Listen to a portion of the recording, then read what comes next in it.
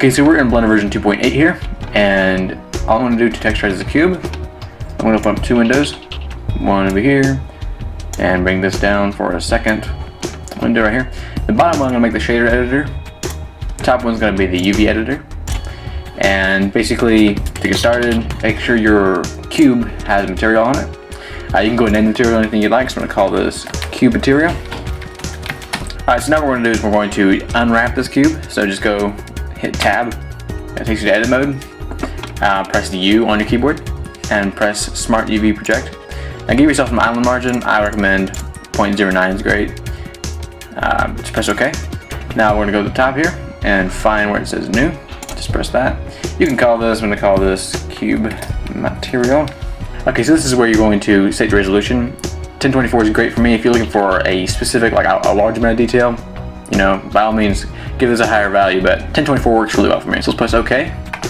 Next thing you're going to want to do is go to Texture, Paint. Now it's purple because we don't have anything to paint on, and we'll fix that right here.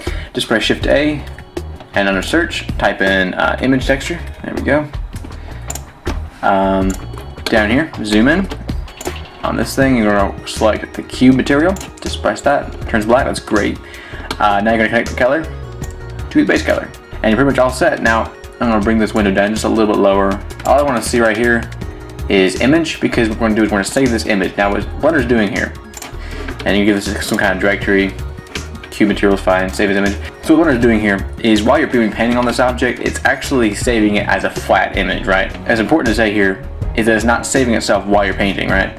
You can paint all day here, but this is not saving itself. You have to actually go through every once in a while. I recommend every 5 minutes just pressing image, pressing save. That way you don't lose your work, because if Blender crashes, man, it's too bad. Now I do want to add that if you're working with your object and you use Control S to save the file, the image is not being saved with it. So make sure that you're also saving this right here. Now something that helps out is the fact that when you're painting on your object, you'll see it brings an asterisk right here. The asterisk just means that you haven't saved it yet. So anytime you're just at a break, whatever, you see the little asterisk, just press that, press save, and you're good.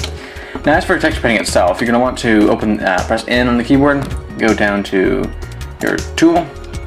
This is a color picker, so you could give your object different colors, different brightness, whatever.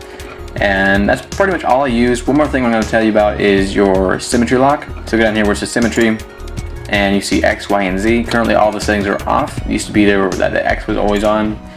I find these very helpful because when you're doing like a, I don't know, it could be like a whale, and it's obviously symmetrical. So I could be painting on one side of the X-axis, and it is also painting on the other side. So that really helps out a lot. It saves a lot of time.